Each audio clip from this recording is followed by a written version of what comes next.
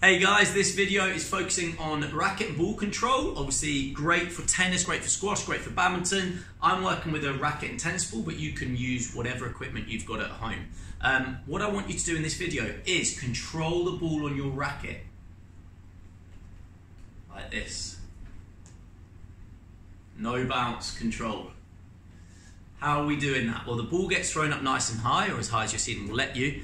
And as the ball comes down, you want to cushion the landing. So bring your racket down at the same pace as the ball or slightly slower on the strings of your racket so that it doesn't bounce back up in the air again. It's very similar to how we catch a ball by cushioning our hands down so that it doesn't bounce off our hands and we drop the ball. Watch again. Up, cushion, cushion. You want to make it harder, throw higher.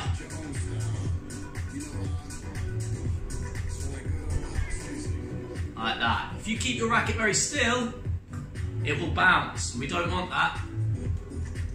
Again, it's just working on those racket skills, just making sure your touch is nice and strong, so that when it comes to proper tennis or proper squash, proper badminton, you've got that nice touch around the court.